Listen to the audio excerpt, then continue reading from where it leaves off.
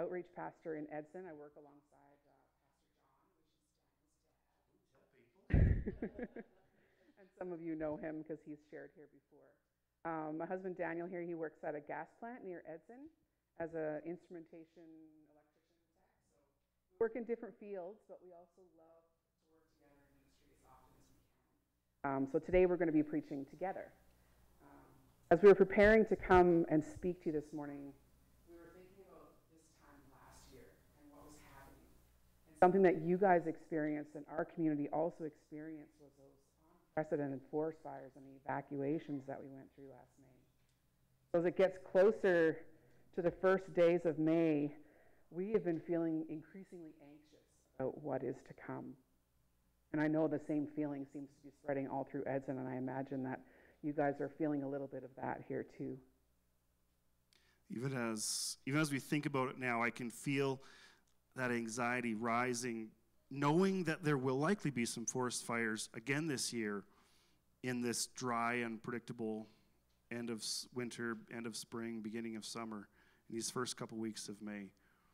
And as Christians, we believe that God is able to save us and can supernaturally intercede in our lives. And oftentimes he does. And sometimes he does not. Sometimes he helps, and sometimes he seems to wait for longer than we would like.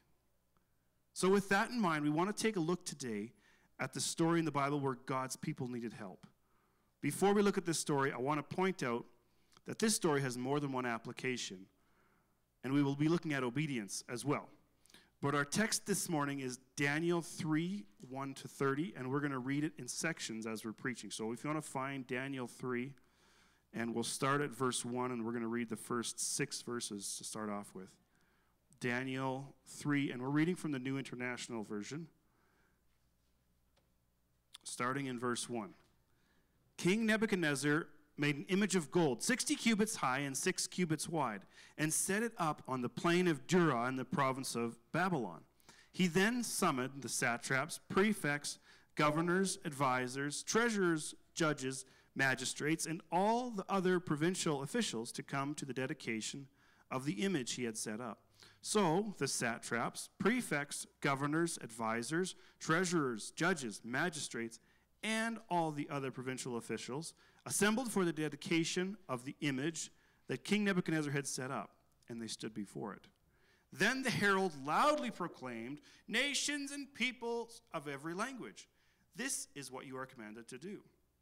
As soon as you hear the sound of the horn, flute, zither, lyre, harp, pipe, and all kinds of music, you must fall down and worship the image of gold that King Nebuchadnezzar has set up. Whoever does not fall down and worship will immediately be thrown into a blazing furnace." I want to stop here in the story for a second. The king of Babylon has built a statue in his own honor.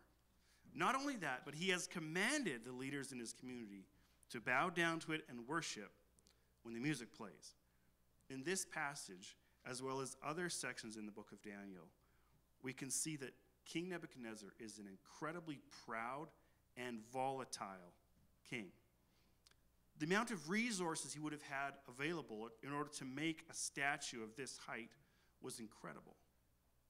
How tall is 90 feet? I was trying to visualize it and to compare it, like the size of a drilling rig would be higher than 90 feet, or the size of like a double, I don't know if that's right, but a fairly large service rig would be a little bit smaller than this statue. So kind of in that height. So if you can imagine driving, you'd see it from a distance.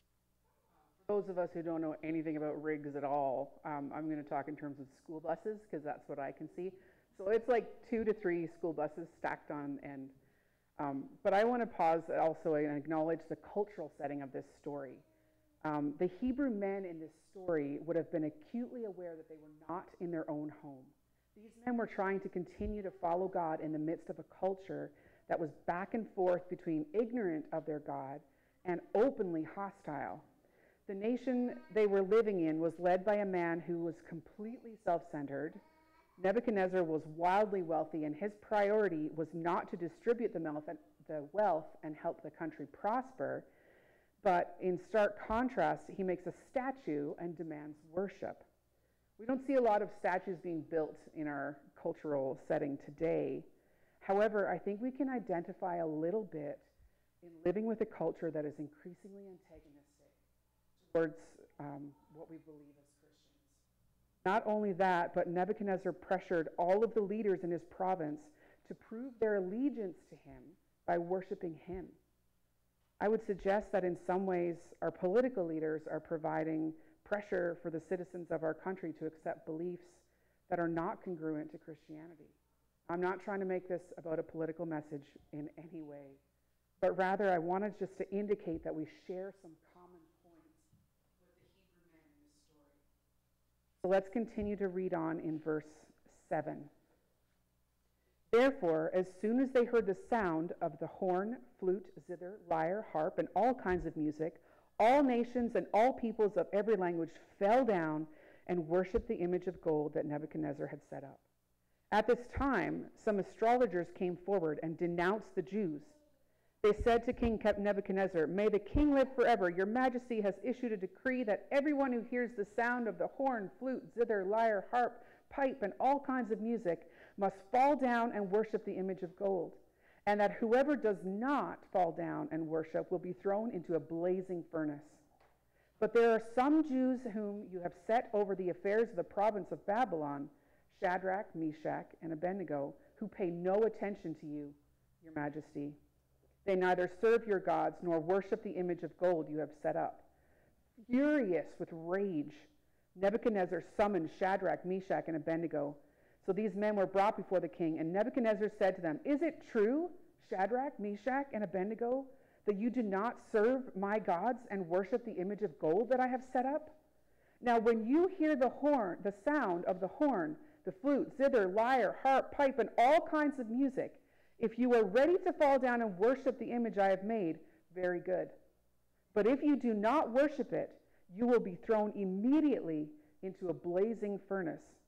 Then what God will be able to rescue you from my hand?" The first point that we want to bring out of this passage is this: the situation was impossible. The king was demanding that everyone bow down and worship him, which was not an option for the Hebrew man. I can't help but suspect that everybody else in the province of Dura that was supposed to also worship and bow down, I can't help but wonder, maybe they weren't worshiping Nebuchadnezzar with their whole hearts. Maybe they were just bowing down because that was expected of them. It would have been easy just to follow along in a large group of people like that. Maybe just, at the very least, if these men weren't going to bow down and worship, at least bend down and tie up your shoes when everyone else is bowing down so you don't draw any attention to yourself. Yet that was also not an option. I find it interesting as well. If you look at the previous chapter, this same volatile king had a dream that he needed interpreted. So he asked all the wise men in the country to interpret it, and none of them, they were all willing to do it, but he didn't want to tell him the dream first. Daniel was the only one who could come, tell him the dream, and then tell him the interpretation. And at the end of that whole ordeal, the king said this, and this is in Daniel 2:47. He said that Daniel's God was the God of gods and the Lord of kings and a revealer of mysteries. And he said to Daniel, "For you are able to reveal this mystery." Now, ironically, this dream that King Nebuchadnezzar had was about a giant statue that is ultimately destroyed. I don't understand how the king could have a dream about a statue being destroyed and then say to himself, "Perhaps I'll make a statue of me." So in this situation, we have a very impossible situation for the Hebrew men.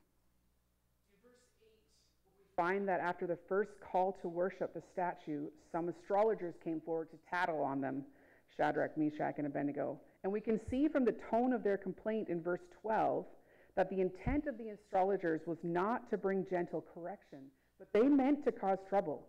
They were there to cause issues. And true to his nature, King Nebuchadnezzar overreacts, is filled with rage, and even though he was very clear with his expectations, Nebuchadnezzar gives him a second chance. Unfortunately, this only makes the situation more difficult and more impossible for them. Now there's no secretly pretending to worship. Their next actions will very clearly indicate whether they are willing to conform to the pressures around them or if they will honor God. So let's read verse 16 and 17. Shadrach, Meshach, and Abednego replied to him, King Nebuchadnezzar, we do not need to defend ourselves before you in this matter. If we are thrown into the blazing furnace, the God we serve is able to deliver us from it, and he will deliver us from your majesty's hand. So in the face of an impossible situation, these three men responded with such a calm confidence. In stark contrast to the volatile king and the arrogance of him, who was always threatening to kill and violently hurt somebody, these men answered with so much composure. And not only were they able to calmly answer, they also chose to honor God. And that brings us to our second point. They chose an uncomfortable obedience. You see in this passage such a strong confidence in God to begin with. They trusted God and what he was able to do. Not only that, but their allegiance to God was not dependent on whether or not he would dramatically rescue them. I find it interesting that these men had such confidence in God. As Hebrew boys, they of course would have been required to know the Torah, know the scriptures, and they would have been very, very familiar with the history of God taking care of his people. That would have been burned into their minds.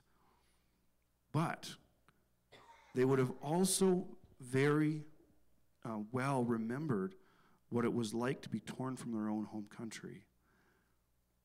They would have remembered the feeling of being under a lengthy siege. It was Nebuchadnezzar himself who came and besieged Jerusalem, waited for the people to give up, and then took the country, took that city. So in the same amount that they would have remembered what God did in the Bible, they would have also very keenly remembered what had happened to them. I don't know how old these boys were when the city was taken, or even if they lived inside Jerusalem, but I'm sure they would not have forgotten being ripped from their country. If I was in their position, I might have been tempted to give up on a God who lets another country come and take me captive. Are you ever in that place? Have you ever struggled with understanding how to trust God when you feel like he's let you down? Now we come to the part in the story that I love the most. It's in verse 18, and we read, "But even if he does not, we want you to know, your majesty, that we will not serve your gods or worship the image of gold that you have set up." They simply said, God can save us, and he will save us, but if he doesn't, we will still obey him. I love that phrase, even if he does not. To me, it shows such a strong understanding of who God is. For those of us who are parents, we know that our kids ask a lot of things from us, and we don't always say yes. If I was a multimillionaire, I don't think that I would give my kids everything that they ask for. In fact, I think it would probably be better for them if I didn't do that. If I said no to some of the things they were asking, maybe made them work for it themselves. But that doesn't change how much I love my children. I think it shows the love that I have for them by not giving them everything they want, but instead giving them what they need. Here in these men, we see such a confidence that if God does not rescue him, it is not because he's unable. These men looked at the options available and decided that honoring God was worth it, even if it turned out to result in their death. Let's continue on to read in Daniel 3. We're at verse 19. Then Nebuchadnezzar was furious with Shadrach, Meshach, and Abednego, and his attitude toward them changed. He ordered the furnace heated 7 times hotter than usual, and commanded some of the strongest soldiers in his army to tie up Shadrach, Meshach, and Abednego and throw them into the blazing furnace. So these men, wearing their robes, trousers, turbans, and other clothes, were bound and thrown into the blazing furnace. The king's command was so urgent and the furnace so hot that the flames of the fire killed the soldiers who took up Shadrach, Meshach, and Abednego. And these 3 men, firmly tied, fell into the blazing furnace. Then King Nebuchadnezzar leaped to his feet in amazement and asked his advisors, Weren't there 3 men that we tied up and threw into the fire?" They replied, "Certainly, your majesty." He said, "Look, I see 4 men walking around in the fire, unbound and unharmed, and the 4th looks like a son of the gods." Nebuchadnezzar then approached the opening of the blazing furnace and shouted, "Shadrach, Meshach, Abednego, servants of the Most High God, come out, come here." So Shadrach, Meshach, and Abednego came out of the fire, and the satraps, prefects, governors, and royal advisors crowded around them. They saw that the fire had not harmed their bodies, nor was the hair of their heads singed. Their robes were not scorched, and there was no smell of fire on them. Then Nebuchadnezzar said, "Praise be to the God of Shadrach, Meshach, and Abednego, who has sent his angel and rescued his servants. They trusted in him and defied the king's command, and were willing to give up their lives rather than serve or worship any god except their own God. Therefore, I decree that the people of any nation or language who say anything against the God of Shadrach, Meshach, and Abednego be cut into pieces and their houses be turned into piles of rubble, for no other God can save in this way." Then the king promoted Shadrach, Meshach, and Abednego in the province of Babylon. Our third point this morning is that God dramatically rescued them. I love this story about how God came and dramatically rescued and protected the 3 Hebrew men from the raging inferno. However, if I was in this story, I think I would have been a little irritated by how long it took for God to show up and rescue me. From my perspective, there would have been a lot of moments leading up to the furnace that would have been good moments for God to jump in and say, "Not so fast, Nebuchadnezzar." Maybe right after the men had said that incredible phrase, "Even if he does not save us, we will not bow down to your statue." Then, blam, an angel comes in and saves them. That didn't happen. Or maybe after the men were tied up and the strongest men in the kingdom were there to ready to throw them in the fire. 1, 2, and then, whoa, this angel steps out, "Not today." Those have been good moments in my mind for God to rescue them. Yet, God waits until the men were thrown into the furnace. So I was reading this passage, I was reminded of Max Lucado's commentary on this section.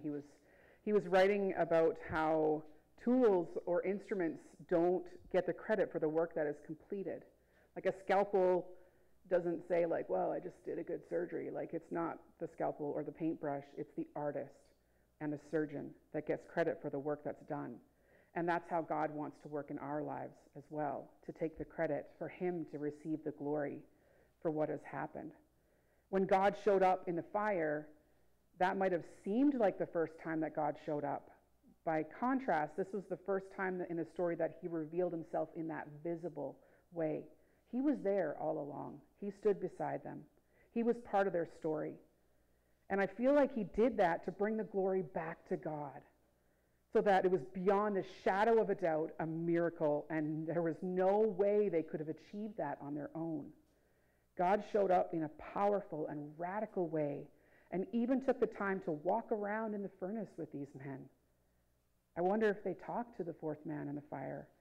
I feel like if this happened today, there'd just be a whole lot of high fives and hugs and stuff going around.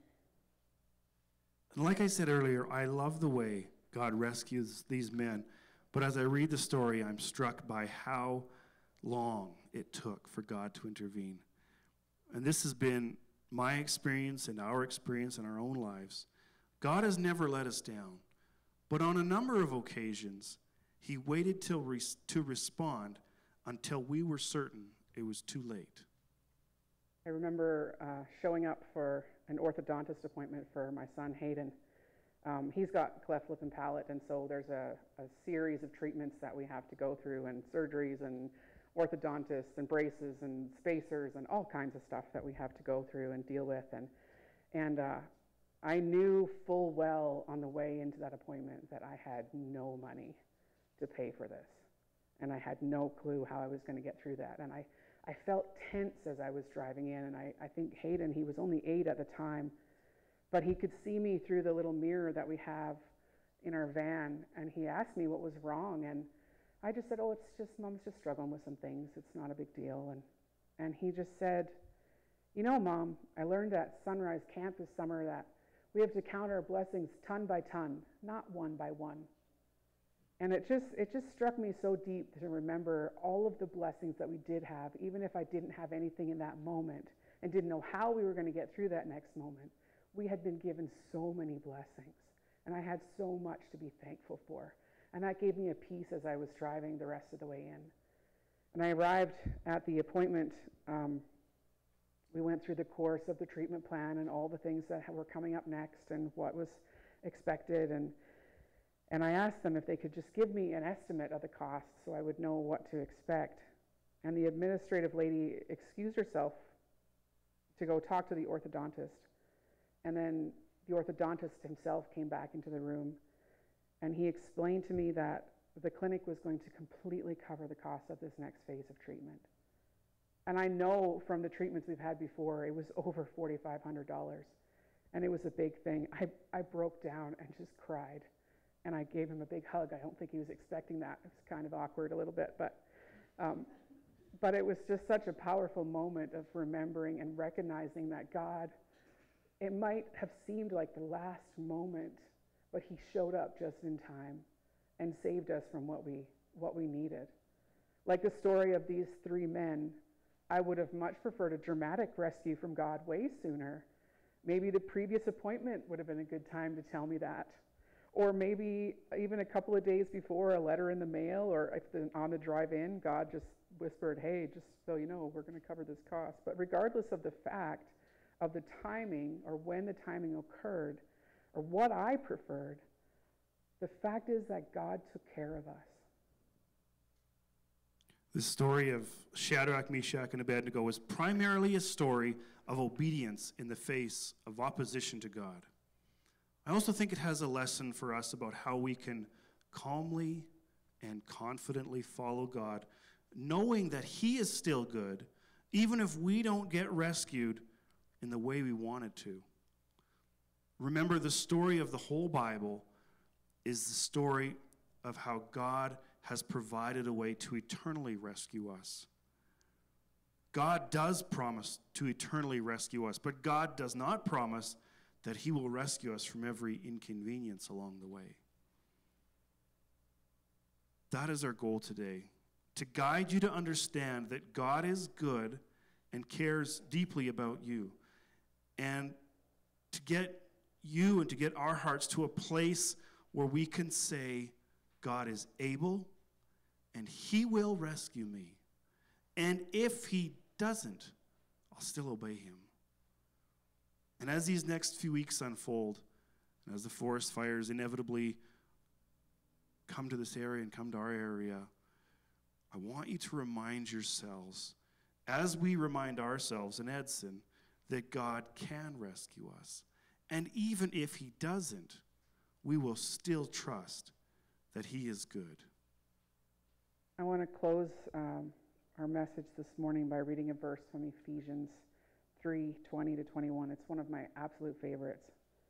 Now to him who is able to do immeasurably more than all we ask or imagine, according to his power that is at work within us, to him be the glory in the church and in Christ Jesus throughout all generations, forever and ever. Amen. We have one last song.